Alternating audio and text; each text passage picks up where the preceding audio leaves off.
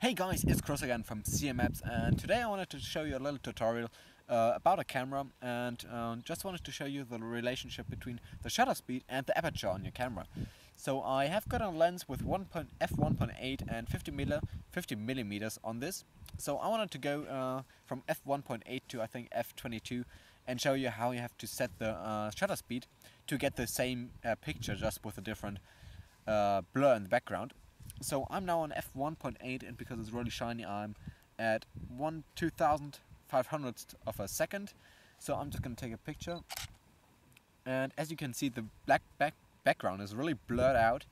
And the point is, if you now go to f2.0, you have to go down one step on the shutter speed, so to 1/2000th of a second. So that would get about the same light in the picture, but because it's f2.0, the background is getting a bit less blurry, and we're just gonna go up, let's say to f3.2. So I think I just got 4 steps up, so I'm gonna go 1, 2, 3, 4, 5, or 4. I'm gonna see, and as you can see, you can now kind of see the background, and it's, yeah, you can slowly see the flowers in the background, and the brightness is kind of the same, so I got the same. So if you go 3 steps up with the aperture, you have to go 3 steps down with the shutter speed.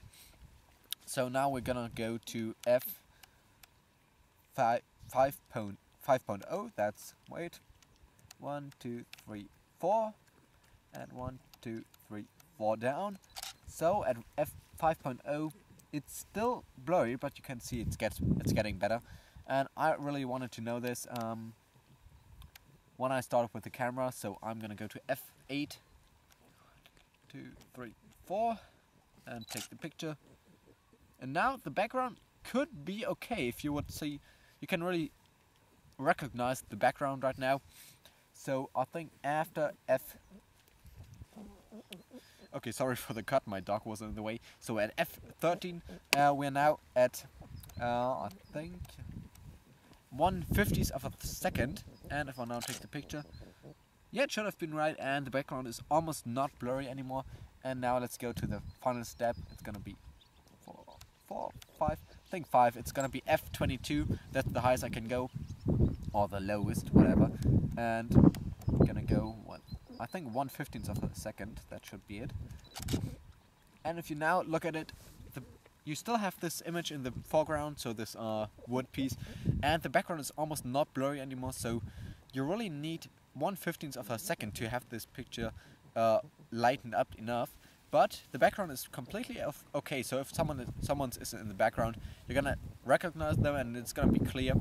So I just wanted to make this kind of easy to show, and with many pictures, so that you can see what difference the aperture and the shutter speed make.